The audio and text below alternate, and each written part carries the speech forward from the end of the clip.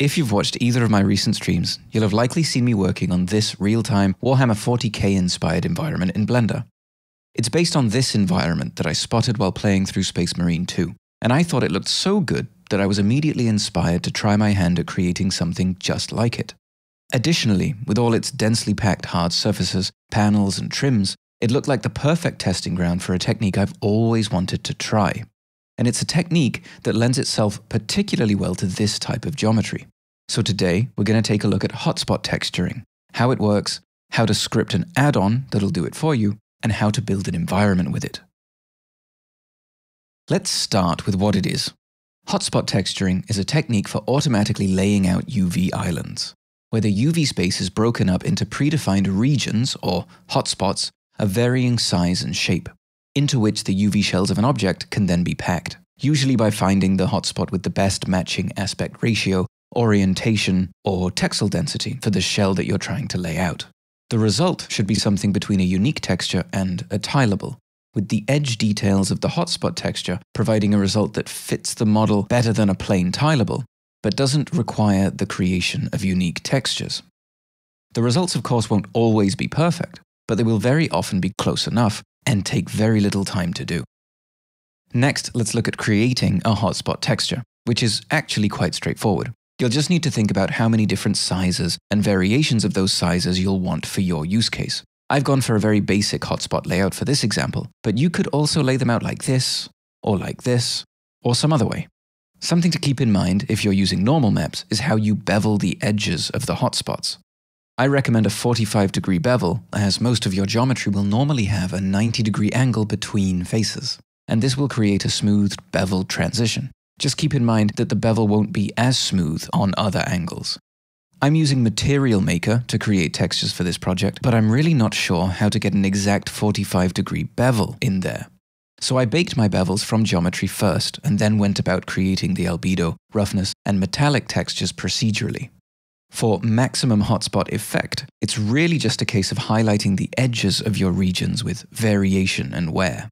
If you'd like to pore over these materials in detail, the source files are all available on my Patreon, linked in the description.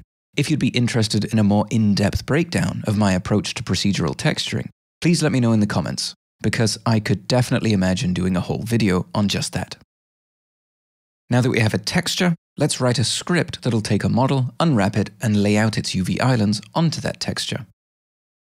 Of course, there's a lot of standard Blender stuff in here for defining and laying out the properties of the tool into a panel. I won't go into detail on that because it's all Blender specific, and Blender comes with plenty of example scripts you can take a look at. I will, however, quickly cover the two most important properties we need for doing our hotspot script. Those are a pointer property for our reference object.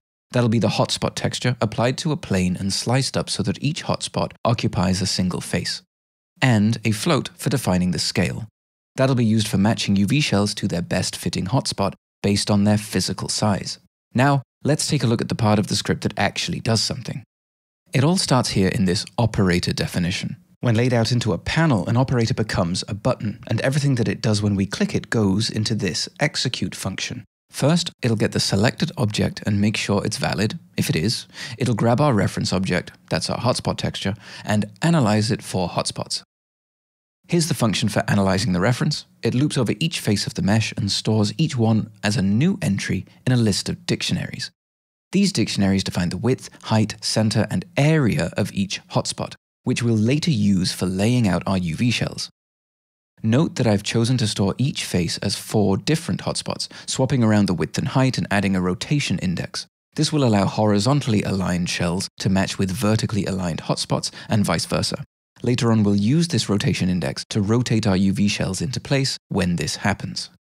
Now that our hotspots are defined, it's time to move on to the magic. This part of the script grabs our list of properties from earlier, then checks if we're in object mode, and if so, selects every face on the selected object.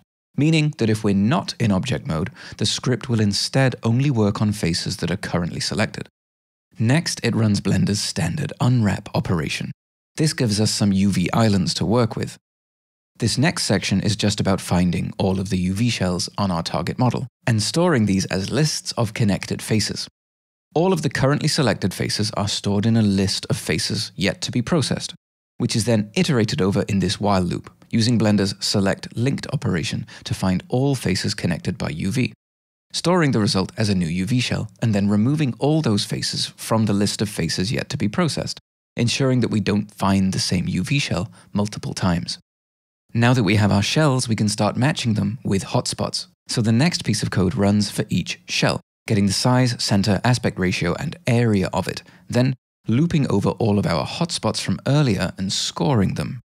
Scoring is very simple and works like this: finding the difference between the aspect ratios of the shell we're trying to lay out and the hotspot we're scoring against, and then the same for the areas of both. Finally, adding both results together. The closer the match, the lower the score. So here, lower is better. I also ended up multiplying the aspect ratio score by 4 to add some extra weight to the aspect score, which was needed for my case, but maybe won't be so important for you. Next, back in the main function, the score is randomized a little bit by adding a random value to it, scaled by a property I called hotspot randomness. This adds a bit of noise into the system and avoids getting exactly the same result every time you run the tool, but can of course be disabled by setting it to 0.